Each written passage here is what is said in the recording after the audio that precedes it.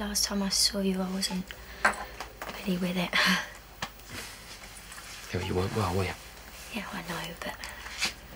You know, the things I said to you and Sid. No, forget it. I just wanted to say goodbye. That's all. Sorry. I'm fine. It's just so weird being back here.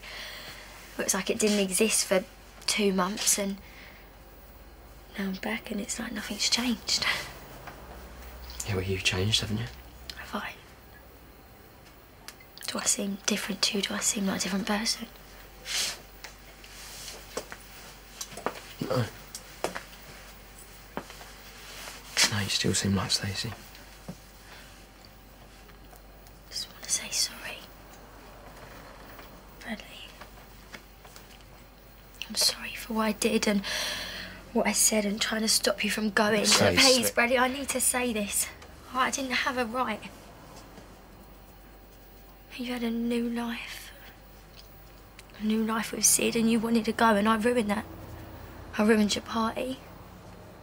Shouting things at you in the street and saying things and I'm sorry. I didn't want that. And I'd hate it if that's how you remember me. Listen, Stacey, don't cry. All right, don't cry. It wasn't easy for me either. It wasn't. Just going, just leaving you like that. Now I feel even worse. No, I don't think of you like that. I think of you in a good way. Do you think I'm going to be all right? Well, yeah. Yeah, of course you are. Thank you, Branning. You're really special to me. You know that, don't you? Well, yeah. You're really special to me, too. Here I am. Back in the nick of time, as always.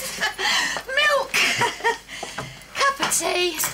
Just what the doctor ordered. Actually, I've got to go, James. No! I'm sorry. Goodbye, Stace. Bye. You take care of yourself, yeah?